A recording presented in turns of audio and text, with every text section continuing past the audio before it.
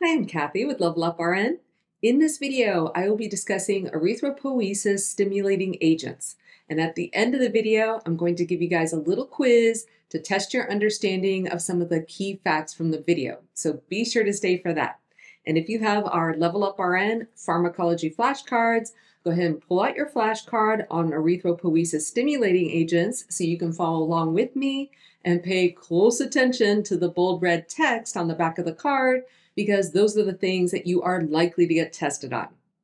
Erythropoiesis-stimulating agents are medications used to treat anemia caused by disorders such as chronic kidney disease and HIV, as well as anemia that occurs with chemotherapy.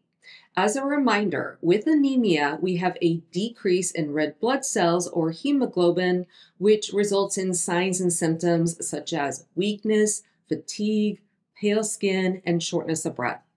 The most common and important medication to know in this drug class is Epoetin Alfa, which is brand name Epogen or Procrit.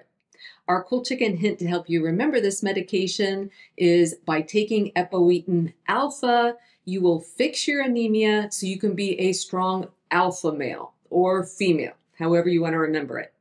In terms of mode of action, Epoetin Alfa stimulates the production of red blood cells in the bone marrow. This medication basically mimics the action of naturally occurring erythropoietin, which is a hormone produced by the kidneys.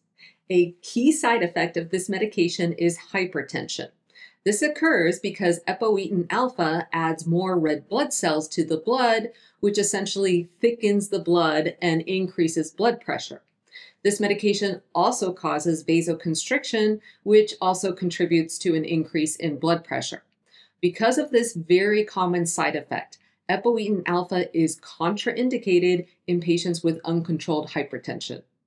In addition to hypertension, side effects of Epoetin Alfa may include a headache, bone or joint pain, GI upset, and an increased risk of seizures, particularly in patients with chronic kidney disease.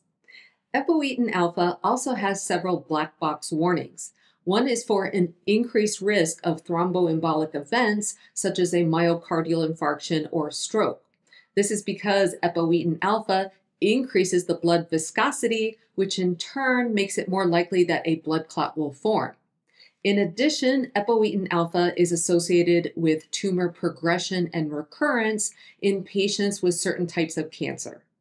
In terms of nursing care, it's important to not agitate the vial because this can denature proteins in the medication and make the medication ineffective.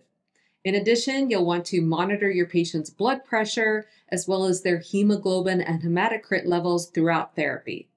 It's also important to note that in order for this medication to be effective, there has to be enough iron available. So iron is an essential component of hemoglobin, and hemoglobin is an essential component of red blood cells. So your patient's iron status should be assessed prior to initiating therapy with Epoetin Alfa and then monitored throughout therapy. The typical lab values that are monitored include ferritin and transferrin saturation levels. Lastly, in terms of patient teaching, you'll want to reinforce the importance of adequate dietary intake of iron. That being said, most patients who take Epoetin Alfa will also require iron supplementation during therapy.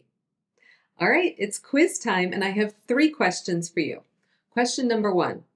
Epoetin Alfa stimulates the production of blank. The answer is red blood cells. Question number 2.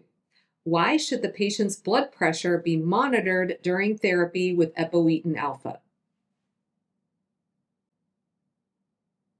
The answer is due to the risk for hypertension, which is a key side effect of this medication. And question number 3. A patient taking Epoetin Alfa should increase their dietary intake of blank. The answer is iron.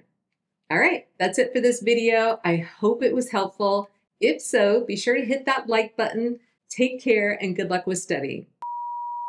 Go ahead and pull out your flashcard on Go ahead and pull out your flashcard on a headache, We invite you to subscribe to our channel and share a link with your classmates and friends in nursing school.